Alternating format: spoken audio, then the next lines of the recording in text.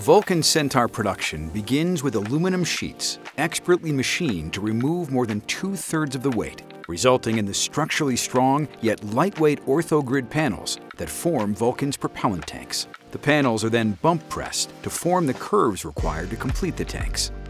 At the same time, rings, adapters, and other structural components are precision milled.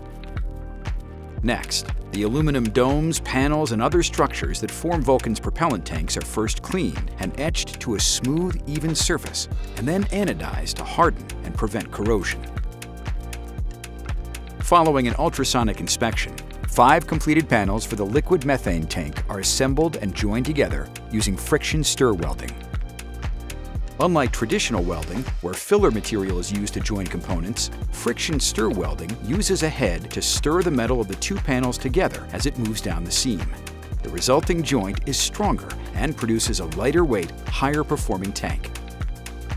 The process is repeated to create the liquid oxygen, or LOX tank, followed by attaching domes to complete the tanks. Circumferential friction stir welding is then used to join the 2 propellant tanks that comprise the Vulcan booster. As production continues on the booster stage, stretch-forming gore panels for the Centaur's second stage propellant tanks is underway. The stainless steel gore panels are welded together to create the propellant tank domes. The gore welder is one of several highly specialized welding stations in the Centaur production process. Just down the aisle, Centaur 5's massive intermediate bulkhead is mated to its ultra-thin tank. Once both propellant tanks are welded, they're mated together to create the Centaur 5 second stage. Before moving to final assembly, the 5.4-meter booster welds are sprayed with foam insulation, followed by booster mask and paint. Twin BE4 engines are individually hot-fired prior to making their way to the factory. They are then mated to Vulcan's thrust structure and protected by a heat shield. With production complete, Vulcan's first and second stages depart the Decatur factory and make their way to ULA's rocket ship to begin their journey to the launch site.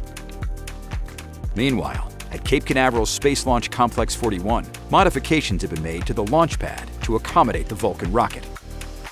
The water suppression system has been upgraded and tested, along with other updates, including new, larger fuel storage tanks. Additionally, in the Vertical Integration Facility, or VIF, platforms have been modified to accommodate this larger vehicle. Following the journey to Cape Canaveral, the Vulcan components are offloaded from rocket ship and transported to the VIF, where they are lifted onto the newly constructed Vulcan Launch Platform, or VLP.